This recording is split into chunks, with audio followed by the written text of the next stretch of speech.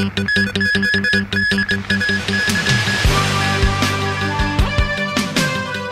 men sentenced to 16 months in jail for animal cruelty.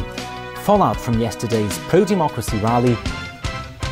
And passengers on stranded South Pole ship finally rescued.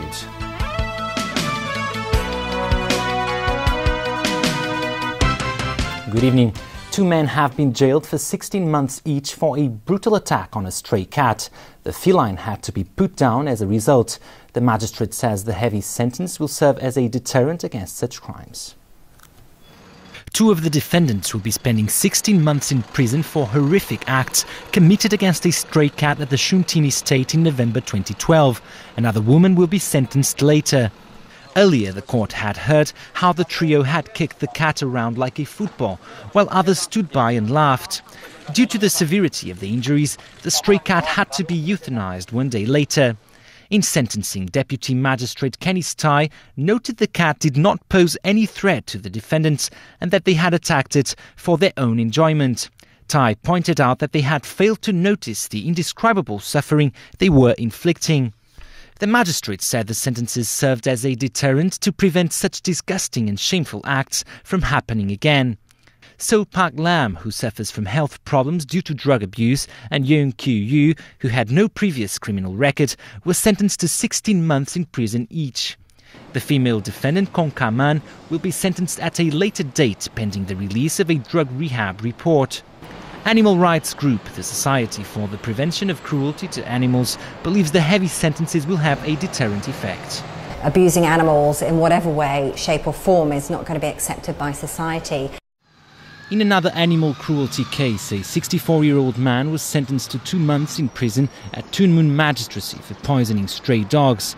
The man left bits of chicken spiked with insecticide in Yuen Long.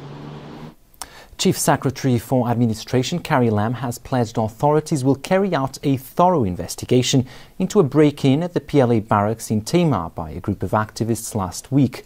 Speaking tonight, Lam stressed that what they did was illegal. She claimed the vast majority in Hong Kong opposed what they did. When asked whether the government had received instructions from Beijing, she said Hong Kong will follow up on the case according to the law. The activists were arrested and released on bail. They will have to report back to police later this month. Concerns tonight over the fallout from yesterday's pro-democracy rally, which exposed deep divisions between pro- and anti-Beijing groups and raises fears of future tensions between the two sides. Still, the police watchdog says the rally was the most orderly one in recent years. Stephanie Tui reports.